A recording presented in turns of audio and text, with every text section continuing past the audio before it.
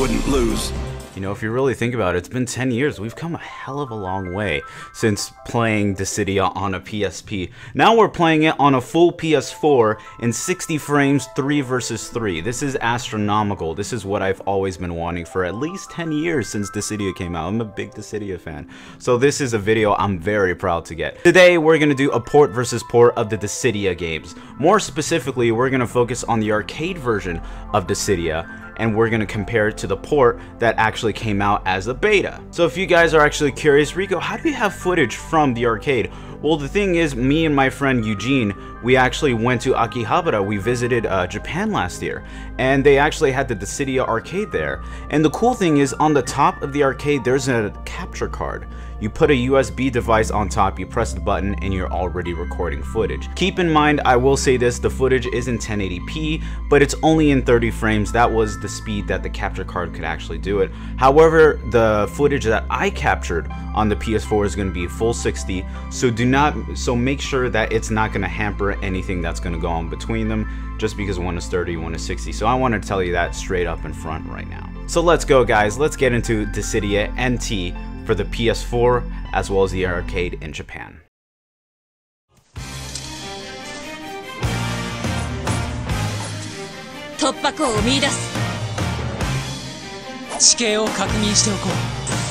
As with all of my videos, I always want to start with an overview, give you guys what Dissidia actually is in case you aren't really sure what it is actually. So Dissidia is a 3-on-3 battle between 3 Final Fantasy characters of the universe. Pit each other against either heroes or villains or whatever kind of team you want to get. Basically, in order to battle against your opponent, you basically have 2 attacks. You have your brave attacks, which are the regular attacks that you can use using X, and then you have HP attacks. So when you kind of keep grinding against your opponent, you build up to a certain number, the HP attack is going to actually attack their HP like the name implies. Unlike the PSP version, this is a 3-on-3 battle, meaning there's actually a new counter on the top left.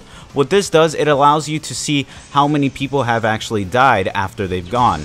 After the 3 people have actually died, that team loses and the other team wins. The point of the game is to try to defeat your opponent as many times as possible, 3 as the counter dictates. The game is fairly simple and it throws a couple things at you, such as summons, which is this crystal that is actually in the middle of the field. Your allies have to actually attack the crystal, and that way it powers up your summon meter and lets you unleash this beautiful summon depending on which one that you actually pick. Each one of the summons has its own particular properties and actually special attacks, so you have to choose what your strategy is. So this is what Dissidia is. It is basically a battle arena in the style of Advent Children that allows you to pit Final Fantasy characters against each other. This is basically every Final Fantasy's wet dream right here. This is the PS4, it's looking fantastic. So we're going to start moving on into the arcade version. I'm going to give you a little bit of what's going on with it, what is the difference between these 2 games, and so let's start with the arcade, because there's actually some physical differences you guys need to know about this.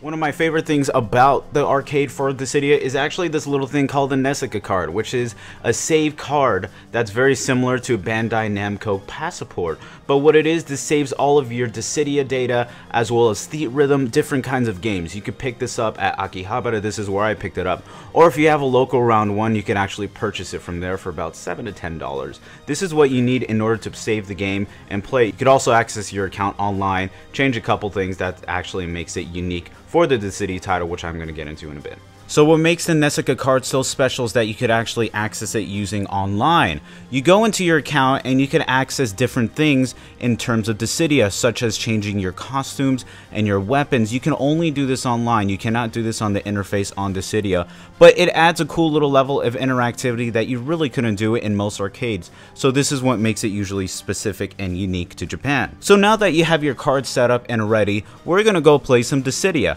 So upon first inspection, when you go into the arcades in Japan, you're going to be greeted with this gigantic cabinet with 2 flight sticks and a crystal in the middle. So let me get to explaining this. First of all, the 2 flight sticks is going to be your control scheme. It looks a little wonky, trust me, but it actually works quite well. It feels very comfortable in both hands, and you can use the joysticks analogs on top of them.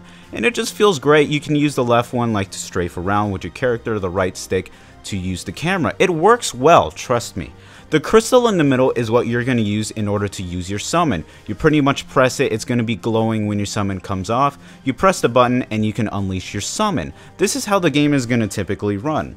Japan was used as a testing ground, meaning Square Enix wanted to make sure that Dissidia was tip-top and ready for the States, so they used Japan as a literal testing field to make sure this game was working properly. You cannot play this game single player, you actually need 3-on-3 people, meaning you needed 3 physical people in one arcade in order to play it.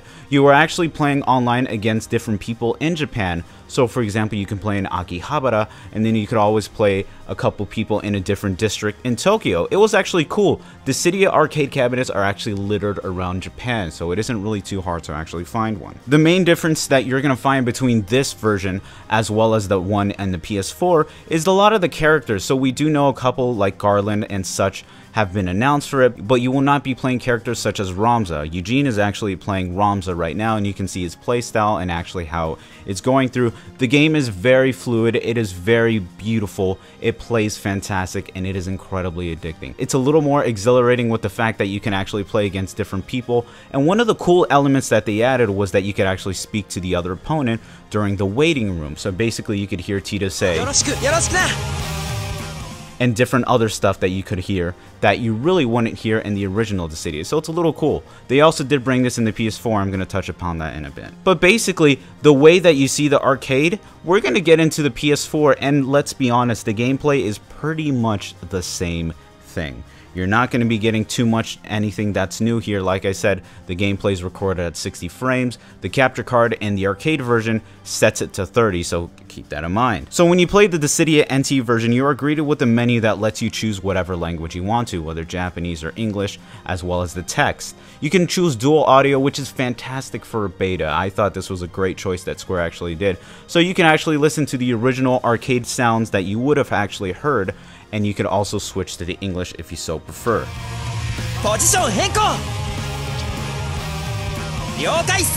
Gotcha!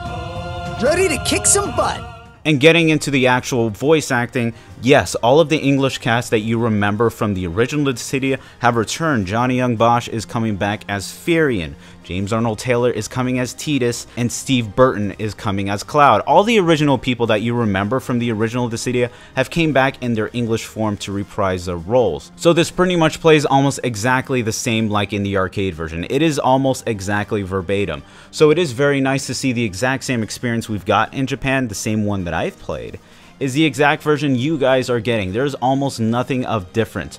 The only thing that I think is very specific, and I will nitpick about this, is the actual control scheme. When you're playing the PSP version, we all know that HP attacks are square and Brave attacks are circle, X is to jump. They switched this around a bit, so basically your Brave attacks are now X, your HP attack is now square, and your jump is circle. If you've played the original Dissidia come into this, it is incredibly wonky and it feels weird. I do not remember this encumbrance and playing in Japan. This was only specific on the PS4, so I think this is something you guys need to keep in mind. Of course, you're not going to also get the character variety that you are used to in the arcade version, so of course it's a beta, it's not surprising, but I think it's something well worth mentioning. But all the same mechanics are here, all the same summons, all the same characters, everything is here that you would actually remember. So keep in mind we're getting the exact same experience that you would expect. And finally, like I always like to do in all of my port versus port titles, this is going to be a direct comparison of both the arcade version as well as the PS4. And just for a little bit of posterity's sake, we're going to actually toss in the PSP version of Dissidia. Keep in mind, this is only focusing on the PS4 and the arcade, but like I said, I'm tossing the PSP one in there just to see how far that we've come, to see this little damn handheld compared to these big, huge, blown up games that we're usually getting. Now keep in mind the arcade version is at 30 frames per second because that's how it was actually captured. The footage that I captured is at a full 60 frames and this video is outputting at a full 60 frames. So you're going to see the differences in what I'm actually trying to say, but keep in mind this is not to hamper the arcade. So without further ado, here's a little bit of the gameplay that you guys can see for your own eyes, see a little bit of stuff that maybe I haven't mentioned, and tell me what you guys think in the comments below.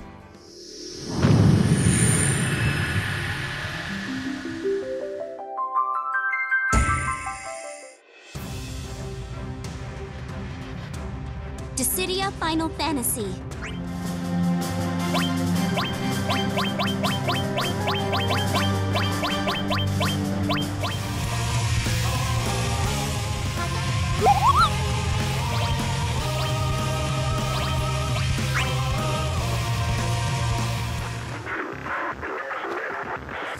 Let's end this.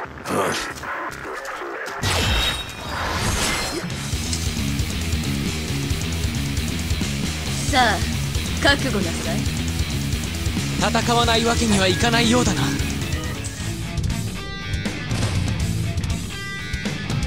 Yet another stop on my journey. Gotta give it 110%. いいとこ見せなきゃな。チームなら怖いものなし。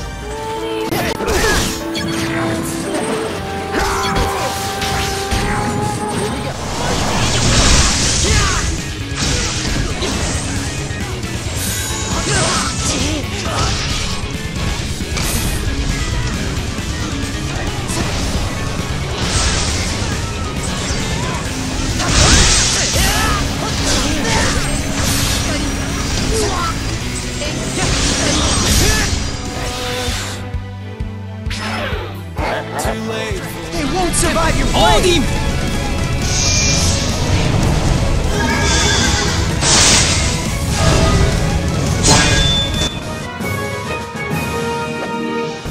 All right!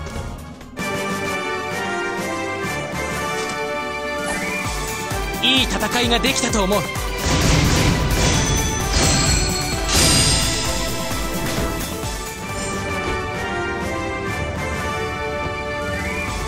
これがエースの実力っす。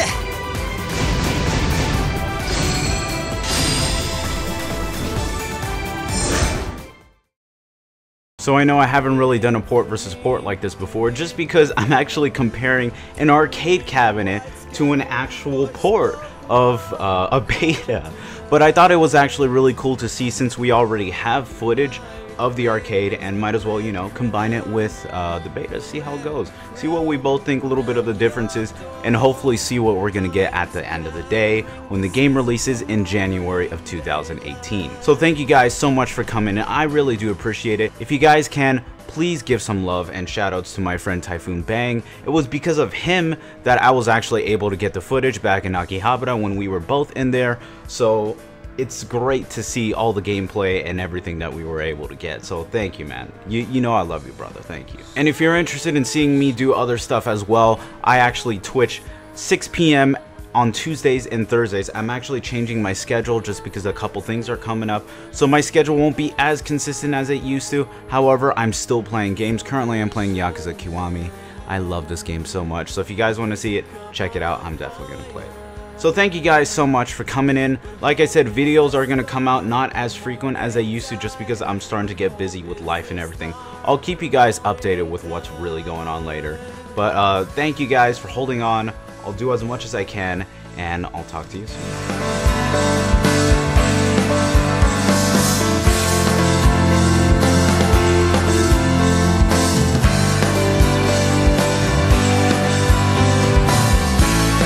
Pilgrims are gathering, the marching band, the marching band's howling.